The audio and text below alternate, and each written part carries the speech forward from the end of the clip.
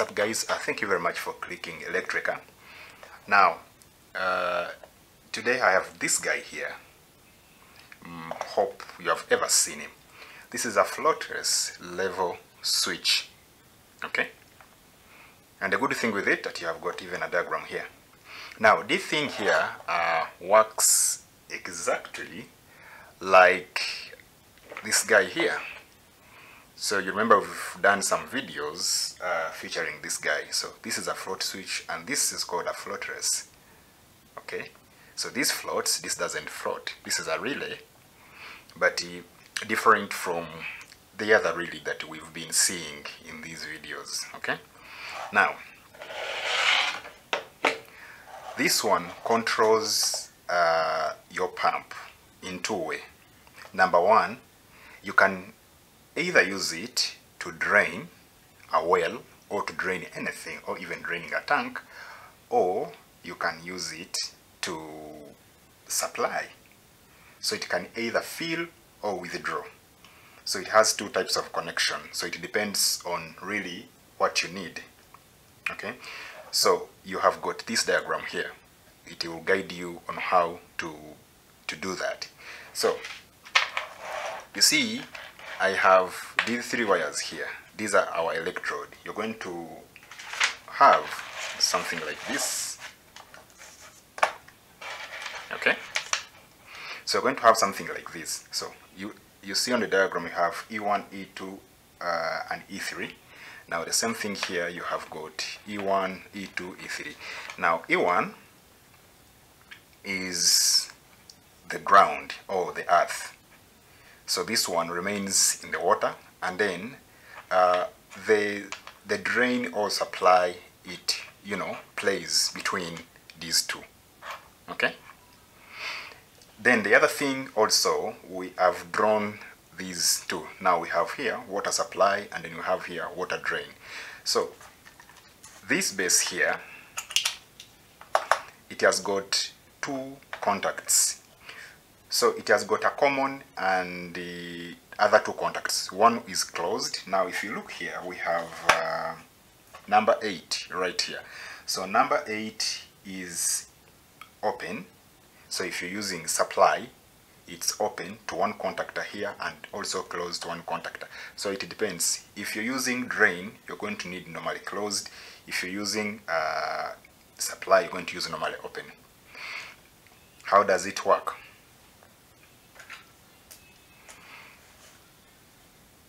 Now, what happened is, for example, if you're looking at NC here, supply, okay, then it will mean that you're going to have number 3 inside your water, and then you have number 2 inside water, and then this. So it means that this thing, to be in the closing position, all the three should be inside water. Okay. Now, if water drains and it passes the first one, the circuit won't break until it passes the second one. That's when the circuit will break. Okay. So the reverse is true to this. Let us just wire it, and then you see what I'm trying to tell. Okay. Okay. Now we have our water, which will work as our tank, because without that water we can't do anything. Okay, let's begin with E1. So this is E1, and E1 is connected to contact number 3. Okay, so this is E1, and we're going to look at contact number 3, which is this one.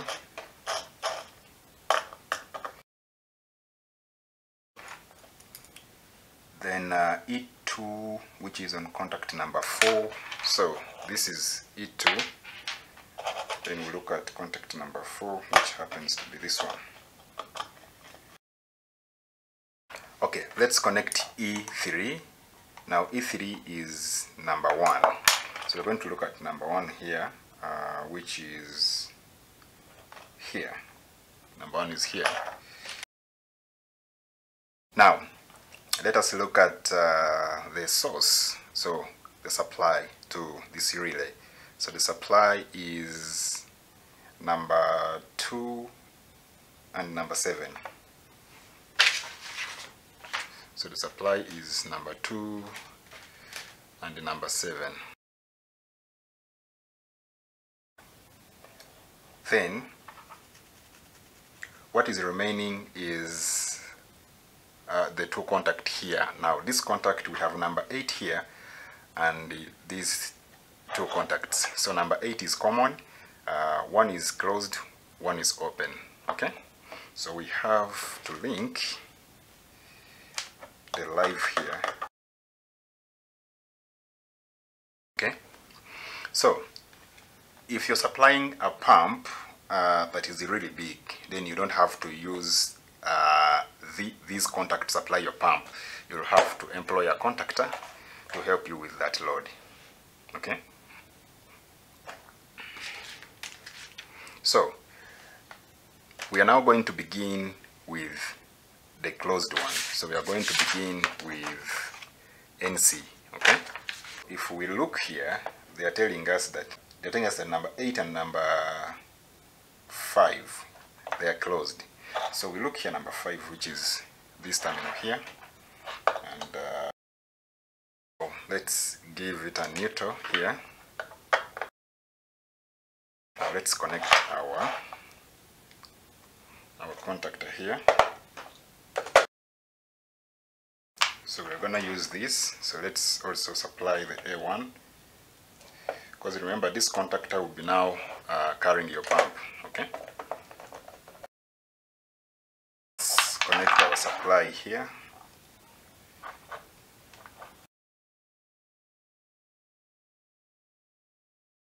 Now we have to put back our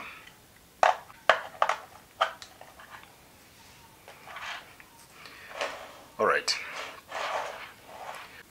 Okay, now we have the loads here, and then we have a mug of water here. So we are just going to do the test.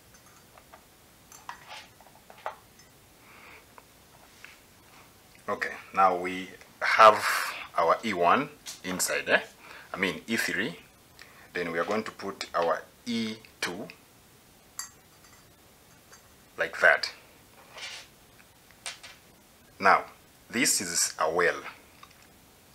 The pump is in a well, so we need it to pump water out of the well to the overhead tank.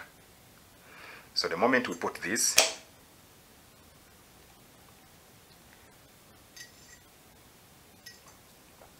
you see the pump runs. Okay, but now what happened is that since the pump is running, all the 3 are inside initially.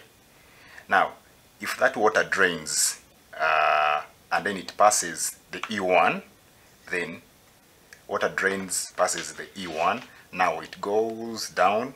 The moment it passes the E2, then your pump will go off. Now since it is a well, because you pump water goes down the level, now you'll wait the water levels to come back to their initial position. So the water will fill E1, you see. Now until this water reaches E1 here, that's when the pump will. So you see the E1 give it at the initial start. Okay, so once again, now all these 3 rods, they are inside the water. Okay, the way you see. But now the water is draining. Now drains, it passes E1, so it is below E1 right here. Now E1 is out. Now E2 is still in the water. Okay, now water goes below. Now the moment it goes below E2, it goes off. Okay, now water come back to its original position. It covers E2. Now until it covers E1, that's when the pump will run again. So basically this will help your pump from sucking air. Well pump, with the wells, water goes below the threshold that you had said. Now this, it always in there. You make sure that at least there is that level of water which will never be sucked out of your well. Okay, so this is not for only a well. You can even have a downer tank. You have a tank on the ground that will pump water at the overhead tank. It is the same thing. So now let's change and then see how you can supply water. Okay. Okay. Now we've changed it to to NO, water supply. So we've changed from normally closed to normally open. Okay. Now here to supply, what we need is to supply water to these tanks. Now remember that here during this NC meant that the pump can only run if the drain or the well is full. When the well is empty, it can't run. The well will be full, then it runs. Okay, but with the normally open, it means that the pump will only go on if the well or the tank is empty. Okay, so now in this case we're using a tank. So if a tank is empty, that's when it will command the pump to fill it. Now the moment it gets water, then the pump will go off, which is exactly the reverse of what we were doing. Okay, now same thing. We have our earth that is in already, and we need to fill the tank, right? So now what happens with this NO is that the pump is running and is filling this tank. Okay, it's already running and it's filling this tank. Now what happens is that, see, since our E3 is already inside the water, now if water fills up to E2, you see this, if the water fills up to E2, you see it doesn't go off, it's still pumping until the water reaches E1. So this is until water reaches E1, and then the pump will go off. Okay, now what happens, it's just the same thing, that if you start using this water in the tank and then it goes below E1, you see the pump will not turn on until you use that water below E2. Okay, now below E2, that's when the pump will go on. Now we're going to fill the tank. Okay, so I hope you really understand this. It's not confusing. I hope you understand that this is the reverse. Okay, so let me know in the comment section if you've understood well, and if there is any way you've not understood, don't hesitate, just write a comment and I will answer your question. Okay, so you're going to use this. Either you've been seeing boreholes, you have to use this kind of stuff because it's really very dangerous. The borehole, if finishes water, it will burn. Okay, yeah, and it keep running, it will burn. So you need this to help you with that. But also you can use it to fill your tank. Like I said, if you have if you don't want to use a float switch, maybe they disturb you, and you have this, it will work for you. You just need to have these rods like this, exactly this, like on the screen, to be able to help you to do that. Okay, all right, so thank you very much for watching. Please don't forget to subscribe, to like, and sharing. You can share to only that person whom you really know that is interested in this kind of work. All right, until next time, I'm out.